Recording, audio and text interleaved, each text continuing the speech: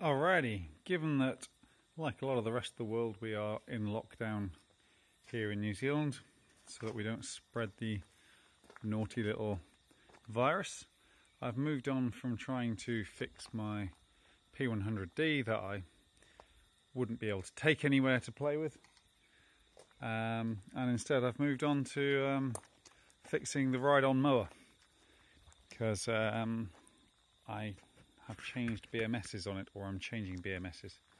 So I'm going with an Orion Jr, and I've just wired in all the cells, and I've done it fairly messily because I haven't got a proper plan, but you know, something working is better than nothing working.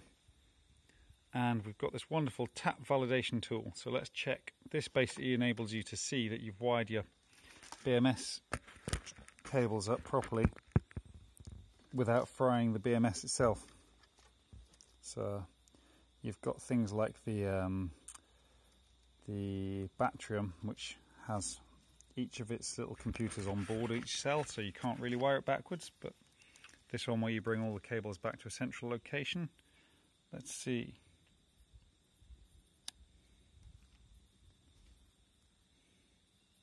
Standard. Press and hold for 3 seconds to swap.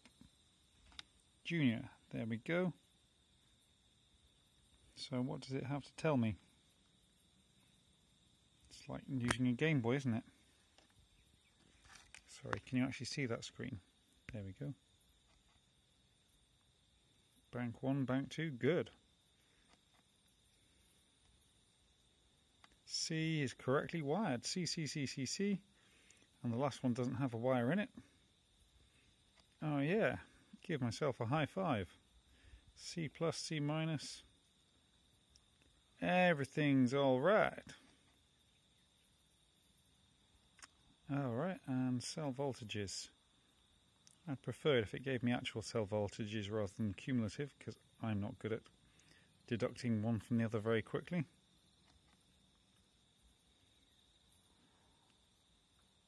But nice. So I can plug that into the BMS without fear of blowing it up. Excelente. So that's the connector that goes in there.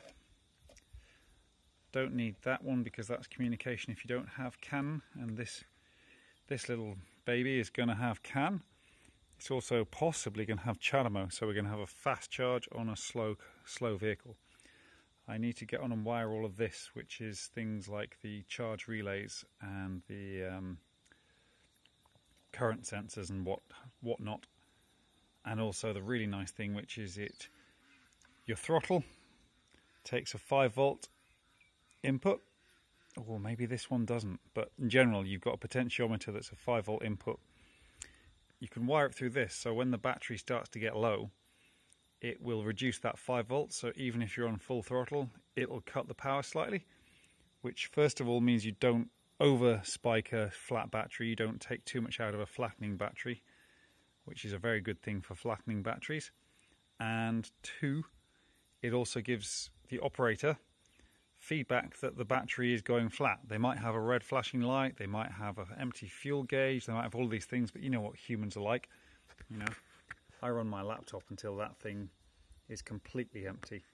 Whereas if this starts slowing down, or if whatever you're running starts slowing down, it's very good feedback to say, all right, you need to charge. So that's all good.